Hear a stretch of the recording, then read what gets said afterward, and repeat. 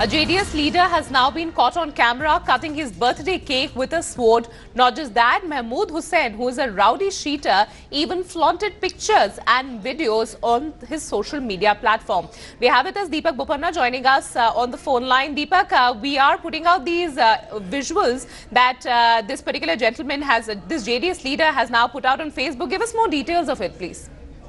Well, this was his birthday celebration going on in Koppal, and you can see this man brandishing a sword and being a leader in a district where, you know, there are several people even from the party who will be attending this function, even then not caring about it, and rather this was a matter of pride probably for this man who's been even spotted with the chief minister a couple of times.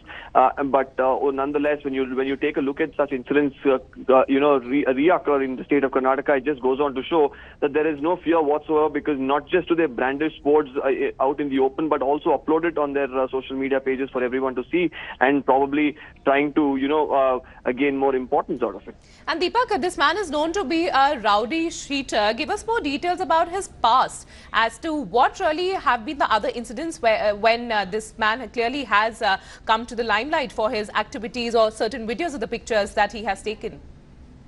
Well, in the past, this man was listed by the cops as a rowdy cheater. There have been several other cases that were registered against him, some probably even now pending. But nonetheless, he still continues to, portray himself as a tall leader of the Janata Dal Secular in Karnataka. And you can also see several photographs and several other videos that he puts up on his social media pages, promoting and himself firstly, and then the JDS party as well, clicking himself with several other JDS leaders. Now, the question really here is with people who have a criminal background and also with people who want to brandish swords on an occasion like their birthday, are these the kind of people that the JDS should really promote and have as their party workers or even leaders? Is something that's definitely questionable.